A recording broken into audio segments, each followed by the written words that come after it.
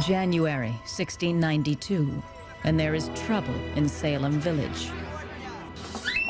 The minister's daughter and niece are exhibiting bizarre behavior.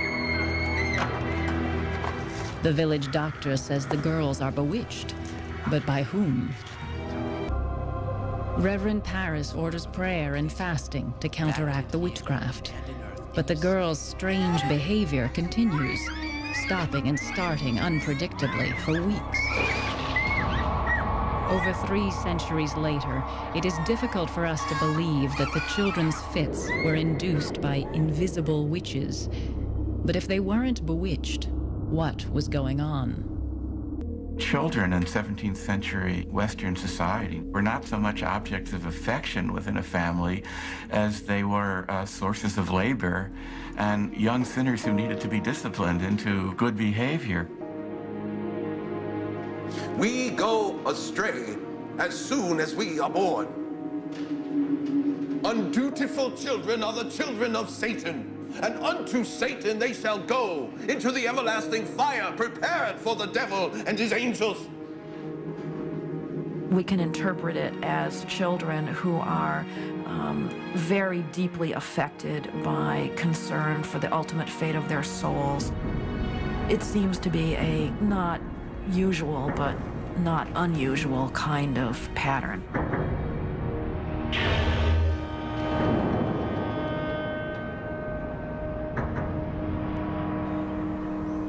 But not all agree with this explanation.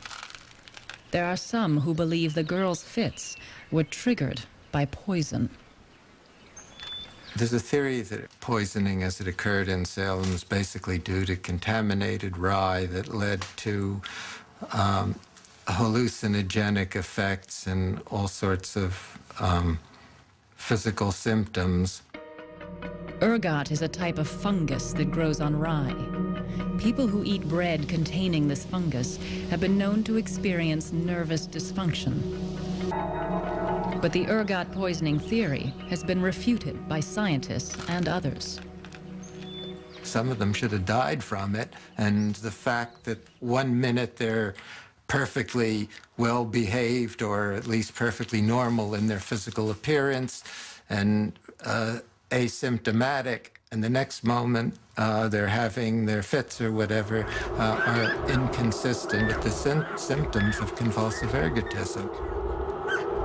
The afflicted in Salem throw their fits in unison at convenient times, such as when people come by to see them. This fact has led many to believe that the girls were simply faking it. But if the girls are play acting, it is a deadly game. They could be accused of witchcraft themselves and hanged. Pressured by Reverend Paris to name the witch whose specter is attacking them, Betty Paris and Abigail Williams point to an obvious scapegoat: Tituba. Documents describe her and her husband as Indians. They are slaves from Barbados. She is dark-skinned, dark, like the Puritans' mortal enemies, the Wabanakis. The news came from York about the Indian raid, not all that far away, and people must have been terrified. Soon after hearing news of renewed Indian attacks, Mercy Lewis begins throwing fits, just like Betty and Abigail, and they are joined by others.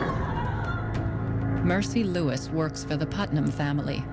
Ann Putnam Jr., age 12, Ann's mother, age 30, and Ann's cousin, Mary Walcott, 17. All are now acting bewitched. And it's spreading. Salem Village is a very small community, and all the afflicted would have known each other very well. There were little girls, there were teenagers and 20-somethings, and then there were some married women who were also afflicted.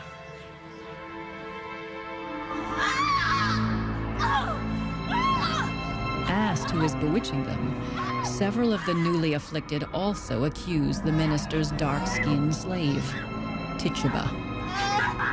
Since the younger girl's accusations cannot be used as evidence in court, These new accusations by adult witnesses are critical. Witch! I will beat the devil out of you! Now, legal action can be taken against Tituba. A terrible machinery has been set in motion. It will take 20 people to their graves.